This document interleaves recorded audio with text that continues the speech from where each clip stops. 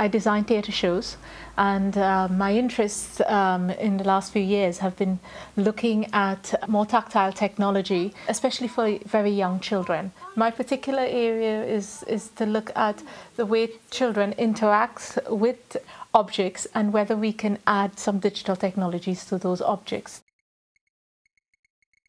When you say interactive, so we're not talking about just clapping and booing and hissing when the pantomime baddie comes on, right? No, because you're looking at very, very young children and they like to touch everything.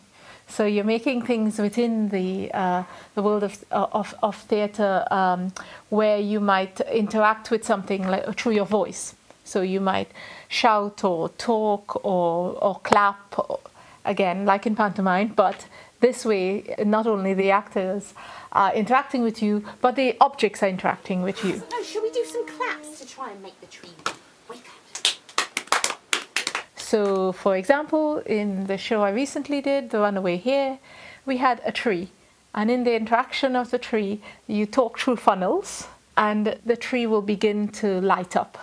Now, that tree lights up according to your voice. If you whisper, you'll get lower interaction. If you speak louder, you'll get the lights moving much faster. The microphones are attached to a microcontroller, which is a small Flora made by Adafruit, and we program it using Arduino programming. A 50 strip of LED lights are then attached to the microcontroller. This is then enclosed in a tree which we made with sellotape.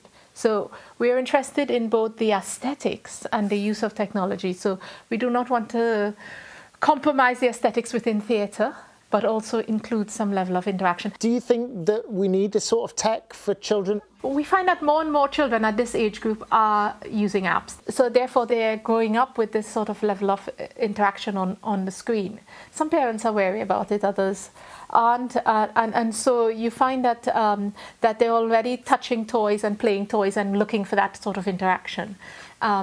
Having that in theatre, I think it's a natural, for me, it's a sort of natural progression to making that interactive. It allows, I find it allows the parent and the child to maybe interact and play, but it adds an additional layer. That one for you. We took them along a pathway to a meadow. Now, the idea of this entire show was that they were looking for a hare. So each item, in some way, they were going to interact and maybe give them clues of where this hair might be. This is like the rabbit-style hair, right? It is. Not hair on your head. No, yeah, the rabbit-style hair. So he's hidden somewhere in the piece, and so they're after looking for him. And so they enter onto this meadow, which has been recreated with pressure sensors at the bottom of them. The pressure sensors react to very, very light touch. So a 3-year-old's weight, a 18-month-old weight, will allow the pressure sensor to trigger sound.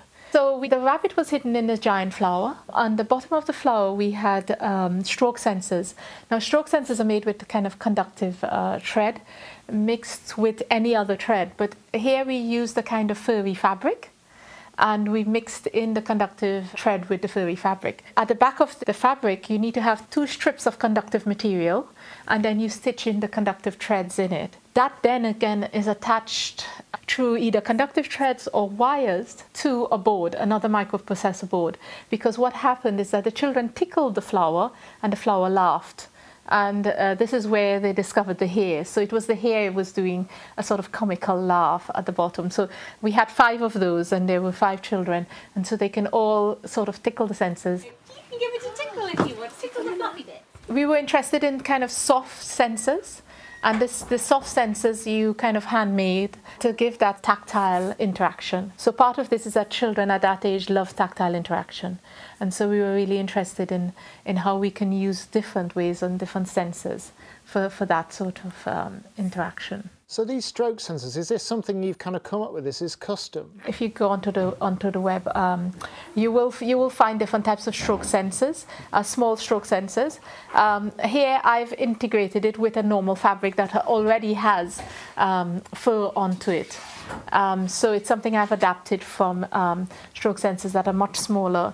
So we were looking at increasing the size of things for theatre. Technically, we were looking at Bluetooth devices that we can look at in terms of if you had a lot of audience that were running around in a space and you wanted to then identify that particular audience.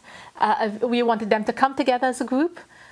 You might then use sort of Bluetooth wearables and so on. They're not at all cost effective, and having about 5 or 10 Bluetooth devices in one place, it's rather difficult. So part of the research was looking at a wider area. I suppose with more and more experiments, we'd be able to develop better and better interaction. There's lots more theatres that are looking at immersive theatre. It's been growing. It's been around since the 70s, but it's been growing recently.